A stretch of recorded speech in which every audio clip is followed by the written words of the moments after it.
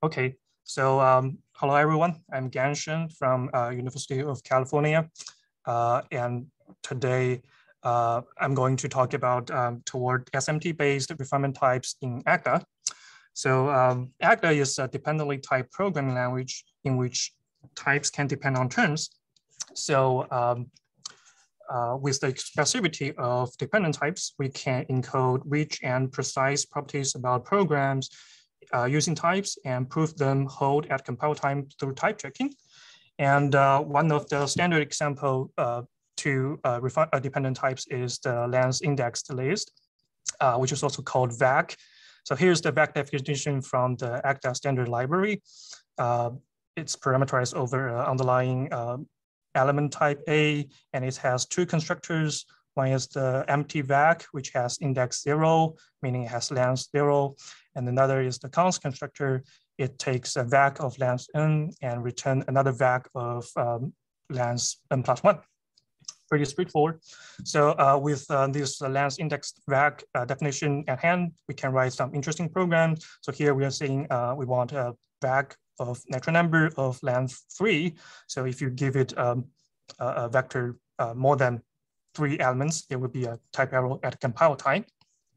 So that's one use of the VAC. Another use is you can write a total safe lookup function that takes a VAC of length n and an index less than n, and always return an element of type A. So unlike a conventional programming language, here we don't need to use the maybe or optional or even return a runtime exception here. So so dependent types are great. However, the full power of dependent types comes at a price. That is, writing programs amount to writing proofs, and some proofs are kind of tedious to write. So let's take a look at an example. So previously I mentioned this thing n type means natural numbers less than n. It is actually officially called finite set in Agda's standard library. And as one of its comments says, you can sort of think elements of thing n as natural numbers in the set, well, less than n. And this thing n type is inductively defined like this. It's indexed by nat, and it's got two constructors, f0 and f_sub. So you can think of this definition says for all natural numbers n, f0 is a member of thing second. So it's actually f0 is a member of all thing n except thing 0, because thing 0 is the empty set.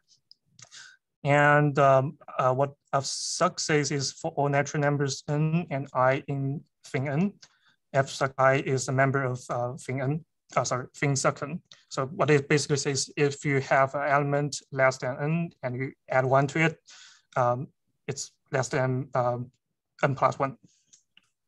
Okay.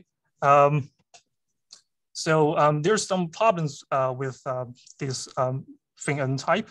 So the first one is thing n is not compatible with nat, even though we know clearly from its informal explanation that thing n is just a subset of a nat, but it's a completely new definition.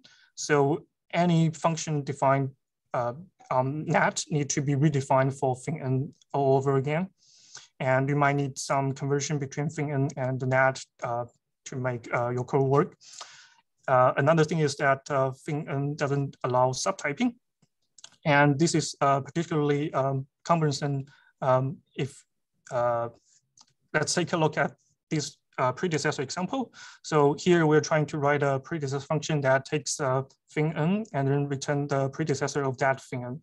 And let's just assume the predecessor of f0 is still f0. So the first case is pretty simple. So, but for the second case, ideally we should only need to return x here, but Agda is not very happy about this because it's saying there's a type error. Why? Because it says x has type thing n, but here we want a value of type thing second. And this type error is, well, a little unacceptable because from our informal understanding that natural number less than n is obviously also less than n plus 1, but Agda stubbornly rejects that. So to fix that, we need to use an auxiliary function called injective one, which is a proof that for all natural number, for all thing n, or for all thing n, it's also a thing second.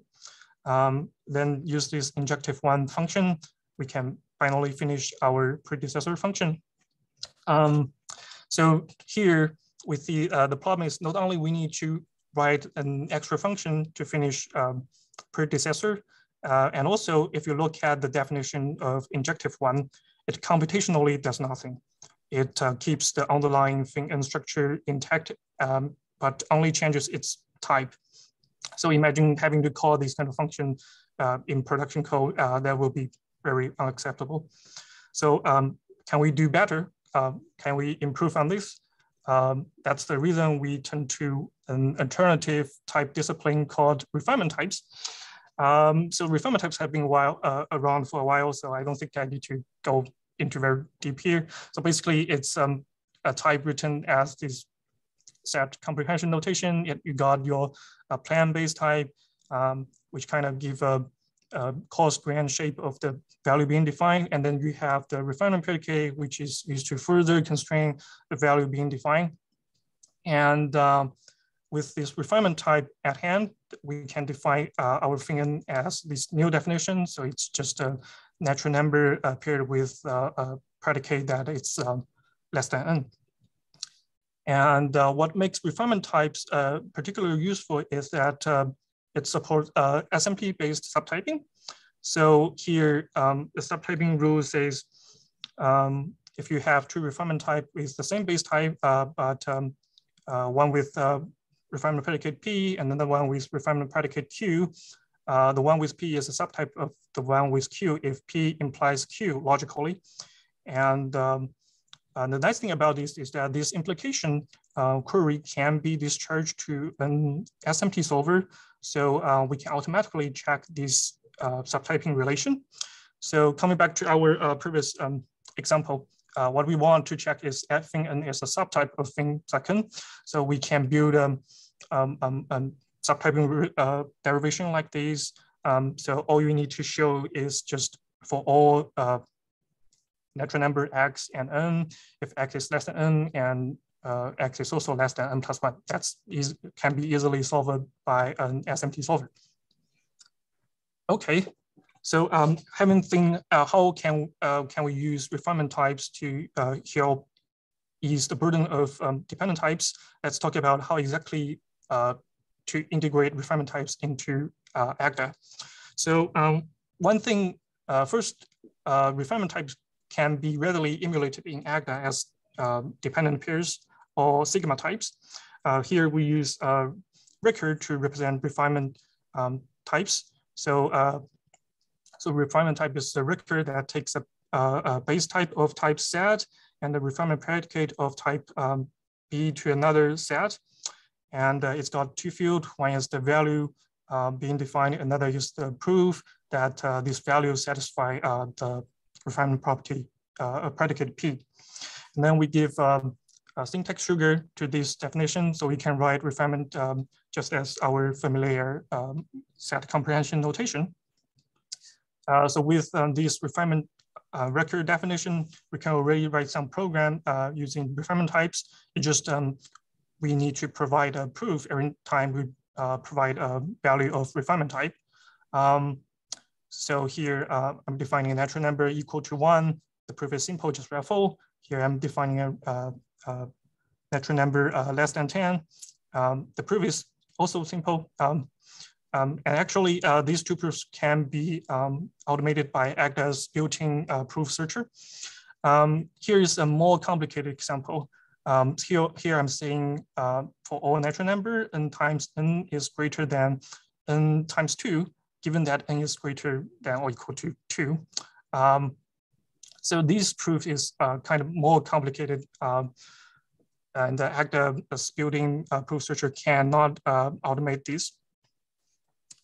So coming back to our thing n example, now we can define thing n as natural number less than n, and then we can define our predecessor function like this, but you can notice here, we still need to provide a proof, and this less than trans and n less than 1 plus n is function from Agda's standard library. So, so as you can see here, even though we can already use refinement types, well, emulate refinement types using dependent pairs, it's still common that we need to explicitly construct a proof. And sometimes you need to look up into the standard library to find out the exact function you need and then put them together to finish the proof. That's tedious. Can we make it even like simpler? So what we are proposing is to use SMT to automate these proofs. So SMT is the Agda library that provides binding to SMT lib compatible solvers developed by Wen Kolkeb. And so essentially it provides a typed deep embedding of SMT lib script in Agda and macros translating Agda terms to SMT lib script through reflection. So combine these two features together, it enables automatic proving. And you can find its GitHub repo here. So having talked about how we can use SMT, let's do a little demo here. So here I have the exact same code I have in slides, a natural number equal to 2, natural number less than 10, and so on and so on. And so to use SMT, first we need to decide which series we are using. Here we are import the natural number series, and then we use this natural number series to instantiate the V3 backend. So we are using the V3 SMT solver, and after import this model, it provides this solve V3 macro. So instead of write the proof manually, we can use solve V3 macro to help us solve type check this program. So here, we can also use solve V3 to help us finish the program. And same here. And not only solve V3 can help us automate proofs, it can also show us counterexample when there's no proof. So let's take a look at this program. Let's say we change from n greater or equal to 2 to just greater or equal to 1. And if we call this, you will see here, SMT actually found counterexample that if n is equal to 1, this doesn't hold. So that's how you would use SMT to automate proofs. And yeah, I forgot to mention that SMT is still under heavy development, and we are closely collaborating with Wen improving SMT to fit the need of implementing refinement types in Agda. Okay, to kind of conclude this talk, the long-term goal of integrating refinement types to Agda is to combine the strengths of SMT-based and dependent types-based theorem proving in Agda. So we hope we can make a tool that is both versatile and easy to use. Yep, that's all.